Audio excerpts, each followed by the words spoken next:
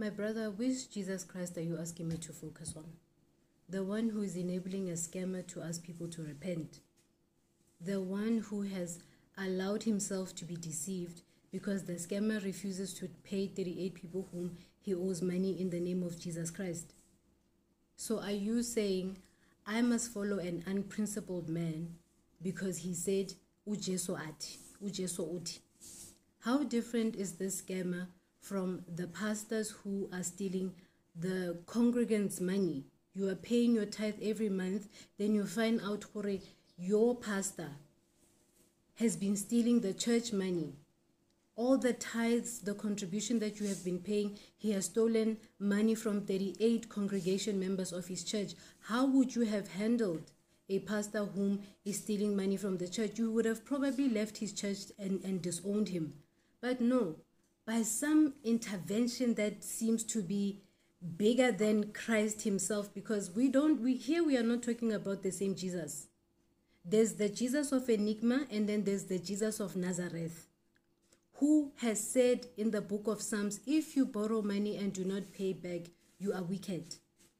Why would the same Jesus or the same person who represents Bukaya Mudimu, which is the Bible, then approve sending someone who is owing people money, who has not even attempted to pay back that money? In fact, I found out apparently there were Bazalwani, Banaba Mudimu, who were coming together to pay the debts of a man who he himself doesn't see anything wrong with owing people money.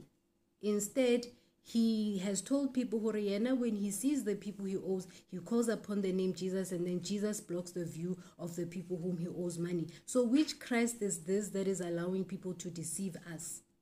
Which then means, Luana, in your church, if you find out that your pastor has been stealing the money from the church, then Luana, you must continue continue listening to that unprincipled man, because clearly there's also an issue of principles here where we allow scammers to preach the word of God. What are we doing? What are we doing? I must allow a scammer to tell me to repent. But Kamu Mudimu doesn't want us to sin. God doesn't want us to deceive one another, but we are allowing ourselves to be led by a scammer who is telling us to deceive people by not paying them back. You must avoid negativity of someone who's promoting the non-payment of debt. People that have borrowed you money in good faith. People who have actually taken out loans to borrow you money in good faith because you went there, humbled yourself, and you told him all sorts of stories about what you need money for. Maybe sometimes you couldn't even pay school fees, and now someone in good faith is borrowing you money, trusting you'll pay back that money in the time that you have promised. But no, now this money is not being paid back in the name of Jesus. Then it's 10, 15, 20, 25, 30, 38 people who have been scammed in the name of Jesus. You can continue listening to this person. I refuse to listen to this person. I will never follow this person, and I am going to rebuke every person that wants to come here and tell me to follow the Jesus Christ of Enigma. I am telling you right now, I will not do that. And if I have to speak about this person every single day until you guys stop sending me messages, I am going to do that. Mona, this is going to be my lifelong mission. If every follower of Enigma is going to be coming and promoting his name, I am going to rebuke that name in the name of Jesus Christ of Nazareth. Because I am telling you now, this man is not serving the Jesus Christ of Nazareth. Hello guys, and welcome back to my YouTube channel. My name is Solo. Please don't forget to subscribe, comment, like, and of course do make sure that you share this video. So this label on TikTok goes to talk about Brother Enigma and calls him a scammer who owes over 38 people, you guys, and says that Jesus Christ enabled Brother Enigma to scam people, you guys. Now she states that Enigma is a scammer of some note who cons people using the word of Ujiso Ati whenever he wants people to listen to him or whatever message that he is trying to convey to them.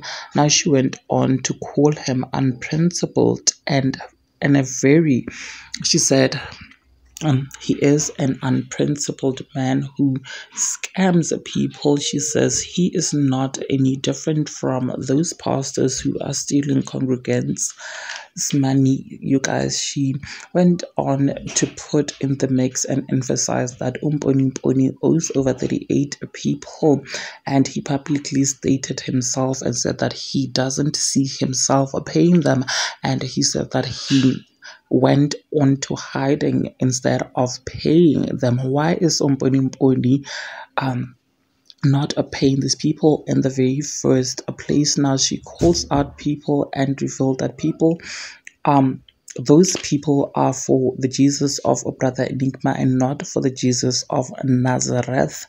Which Christ is this that Enigma allows people, that allows Brother Enigma rather to corner people their very heart-earned money? You guys, the very same scammer who says God wants people to repent, but yet he fails to pay the people that he has scammed and owe money. She calls out Brother Enigma as self-absorbed and as a scammer, and says he should do the right thing by the people. Guys, there you have it. What are your thoughts? Please do engage it with me in the comment section, and of course do not forget to subscribe if you haven't yet done so, and also make sure that you share this video so that you do not miss out whenever I try to upload a new video. Thank you so much for actually clicking and deciding on watching this video. I will definitely and surely be seeing you in the next video, and may God just bless you all. Bye.